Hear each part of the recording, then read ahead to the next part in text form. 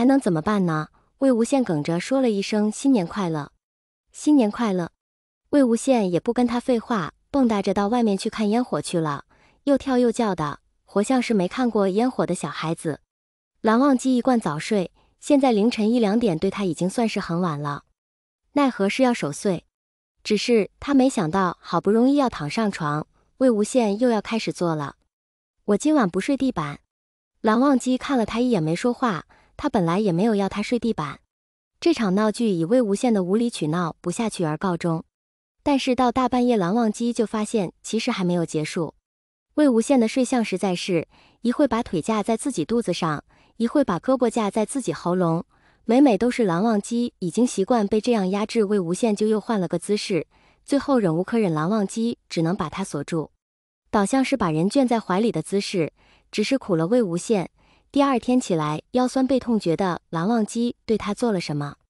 蓝忘机也难得睡晚了，魏无羡是忘了整蓝忘机的，不过睡着的他也没让蓝忘机好过。蓝夫人他们自然以为他们是在干好事，谁知道两人是在互相压制。第二天晚上，魏无羡就死活不跟蓝忘机睡一张床了。他怀疑蓝忘机半夜殴打他出气，但他没有证据，他没办法去别的房间睡，也不能去客厅的沙发睡，只能窝在地板上面睡，一边睡还一边感慨自己有多可怜。听得蓝忘机忍无可忍，又不能让他闭嘴，最后还是他自己把自己说困了才闭了嘴。年假总是格外的长，蓝夫人觉得他们小夫妇之间没有相处的空间，就打发他们出去逛逛。正中魏无羡的下怀，他带着蓝忘机坐上他骚包的红色跑车，速度从一开始的可以接受到后面的越来越快。蓝忘机虽然面色不显，但是唇色已经开始发白。魏婴，停下！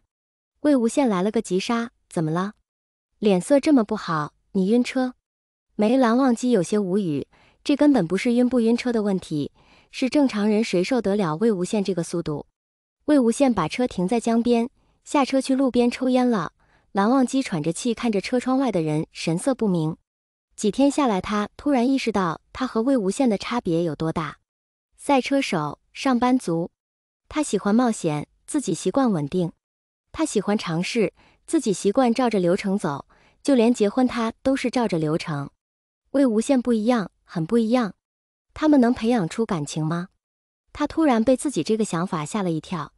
按照他和魏无羡的约定是互不干涉，魏无羡应该不会想要培养感情，应该保持距离。他这样想，闲在家的时间实在太多，他已经给了魏无羡太多的注意了。不应该让他靠在肩膀，不应该捂住他的耳朵，不应该睡觉时锁住他，不应该让他架在自己身上。可是又应该，毕竟他和魏无羡合法，这个家也有魏无羡的一份。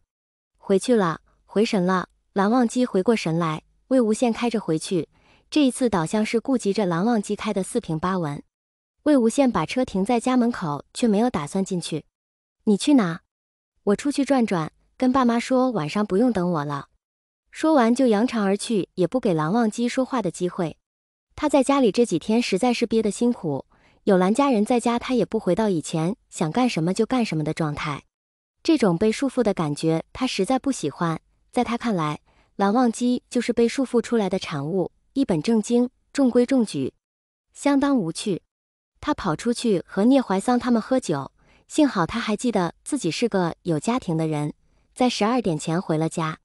蓝家的和自家爸妈早就去睡了，早知道就不回来了。他一个人嘟囔着，也不开灯，直接摸黑进门。为什么这么晚才回来？魏无羡冷不防的被吓了一跳，反应过来这是蓝忘机，含糊了一句跟朋友吃饭去了，说完就上了楼。灯关着，他自然也就不知道蓝忘机的脸色有多不好看，没回家吃饭就算了。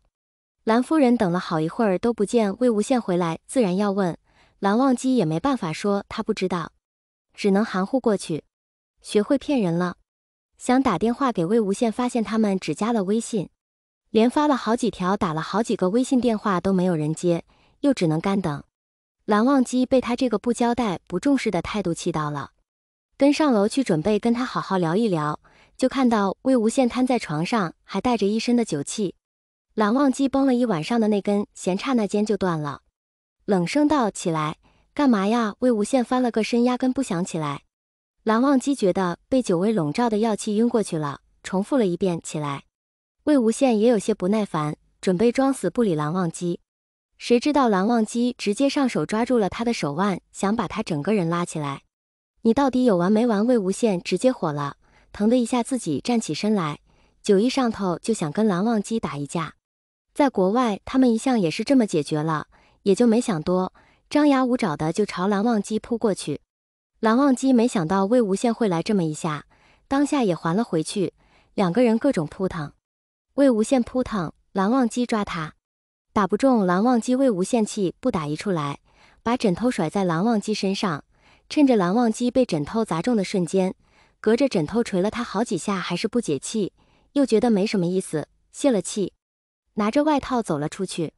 蓝忘机心下一慌，以为他要去呢，追着下去才发现魏无羡躺在沙发上准备睡了。蓝忘机看了他好一会儿，见那人一副绝对不动的模样，也只好上楼睡觉了。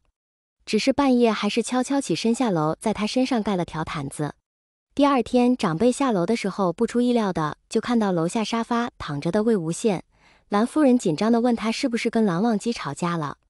没，是我昨晚太晚回来了，不想吵到他，所以就在下面睡了，俨然一副为人考虑的乖乖样。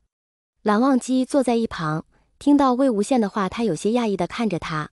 他本来以为魏无羡会为了不让他好过，会把事情都说出来，却没想到他轻飘飘的就掠了过去。魏无羡上楼去补觉，蓝忘机被蓝夫人叫到一边。你们是不是吵架了？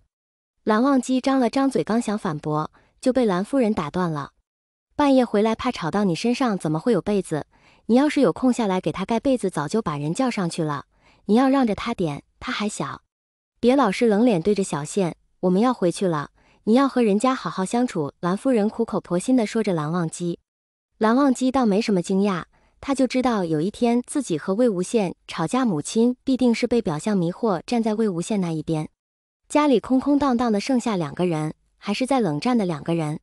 蓝忘机不会哄人，自己也好像没什么不对。魏无羡在楼上睡得天昏地暗，他也没觉得蓝忘机有什么不对，只是觉得自己可能要好好和蓝忘机打一架，把事情说开了。当然，如果蓝忘机拒绝暴力解决问题，那自然就打不起来。